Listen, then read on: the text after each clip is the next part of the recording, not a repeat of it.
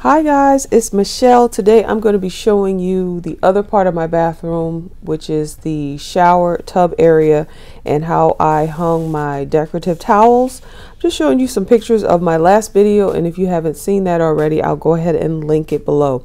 So let's go ahead and jump right on in. Okay, so this is the towel bar right here, which I got from Lowe's, that I'm going to be adding my decorative towels to.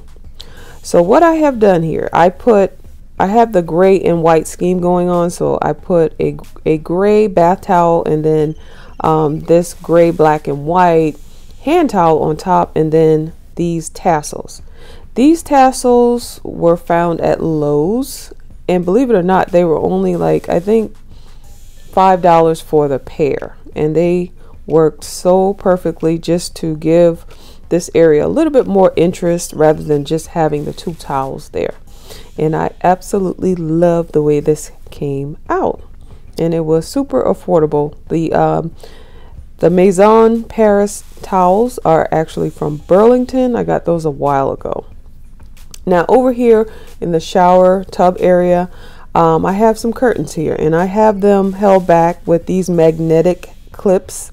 They were found at Ross a while ago, and I think they were only like $5.99 for a pair, and I am holding them back with a command hook, and I just love these. They're so glam, and they just add that extra bit of sparkle that I need in the bathroom.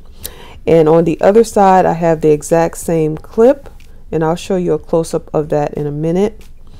Holding that side as well, and I absolutely love these. I moved them around the house a lot, and like I said, they were really affordable from Ross. I think they were $6 a pair.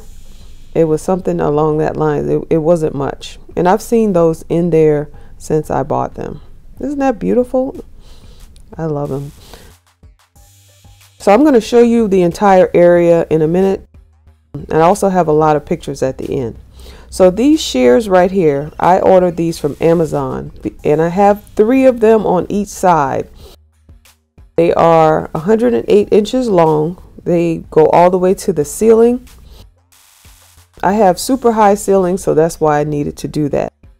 I'm holding the shower curtain. I have these chrome hooks because the metal that I'm using in here is mainly chrome. So everything kind of coordinates together. Over here, I have this beautiful picture above the towels, and it actually has rhinestones on the picture. I used to have this in my master bathroom, but I decided to put it in here because I play with that French glam theme that I have going on.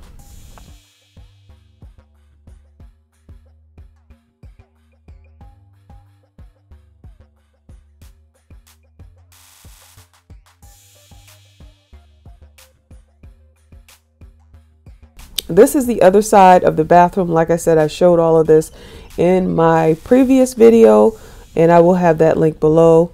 So I'm just going to kind of show you around the tub and shower area and how it came out.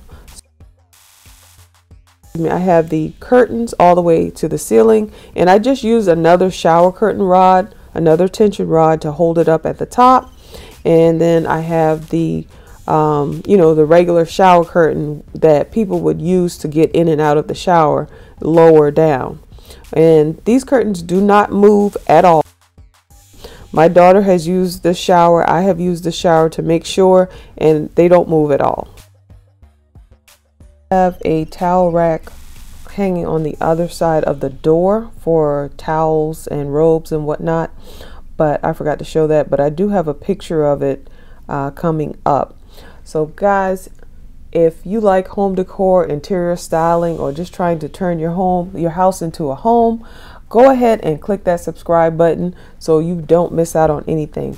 And for those of you who suggested some home decor sites for me on my last video, thank you. I have been checking them out because I am trying to stay out of the stores. So guys, I'll see you in the next one. Everybody stay safe.